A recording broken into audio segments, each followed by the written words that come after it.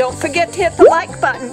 Be sure to subscribe. Turn on that notification bell so you know when videos drop. Thanks for watching.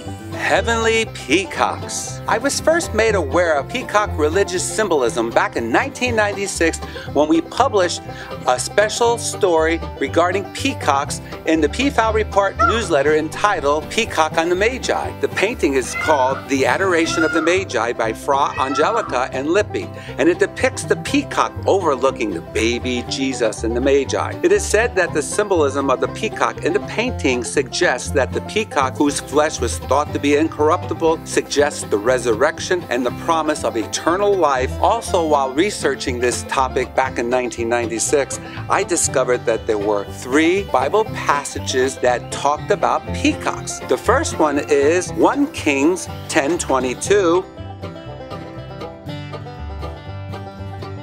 The second one is 2 Chronicles 9:21. And the third one is Job 39:13.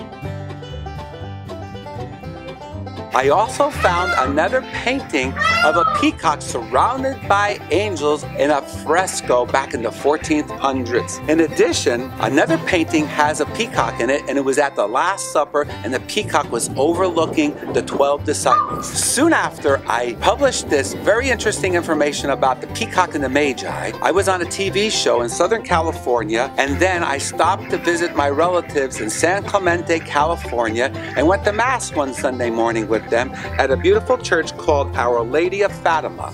And there was 2 peacocks on the front of the altar of this beautiful Catholic church. I couldn't believe my eyes. It was so beautiful. I did some research to find out when these peacocks were actually placed on the altar, and were the peacocks actually on that altar when they built the church. And unfortunately, no one has any historical information about the altar and when the church was built. And hopefully after this video, I'll find out more. And the Catholic Church has a history with the Pope wearing a peacock crown. Also, peacocks are also featured on ecclesiastic garments that many priests and other religious people use during the services. If you can believe it, peacocks are also featured in the catacombs in Italy. Peacocks have a lot of religious symbolism associated with them.